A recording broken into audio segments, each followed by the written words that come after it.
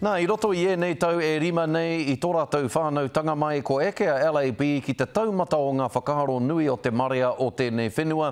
Aha koa te tau ua nei, te tau 2020, kua puku mahi tonu a L.A.B. Ai, i whakakorengia a rātou a kono hete i konei mea hei treiria.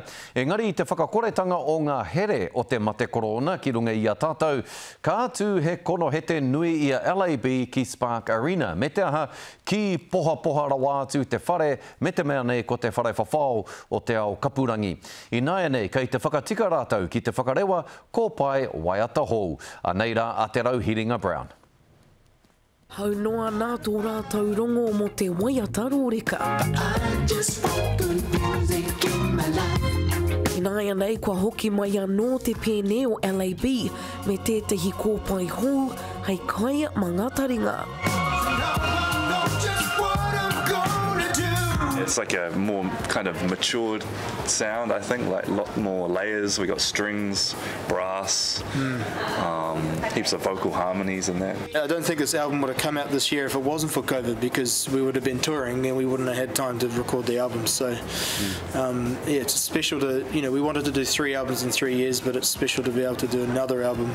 Hei tā te pēne i te wā o te noho rāhui, i kitea i rātou te nui o te whakawhanaketanga o te hiahia ki a rātou mahi. Nā wai i pau katoa nei a rātou tikiti kono hete, te hoko. Before we played Spark, we had Power Station. The Power Station. Yeah. That was sold out real quickly, and then we moved to the Town Hall. Which sold out. And then COVID hit. And the hype just kept building up, and then as soon as lockdown closed, we took the risk and did Spark. Where the world that you love has gone. It was a very powerful moment because it's our first big headline show, and our hearty supporters were there. You could feel it big time. As soon as the lights went out, the crowd's like, wow, yeah. Damn. Oh, I can feel it right at you.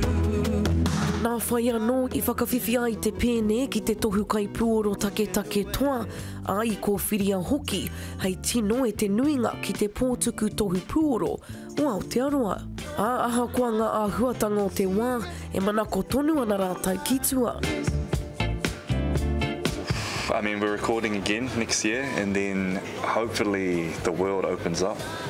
We'd love to spread our wings and go international. Yeah, man. There's definitely feelers. We've got some feelers out there in the States and Europe.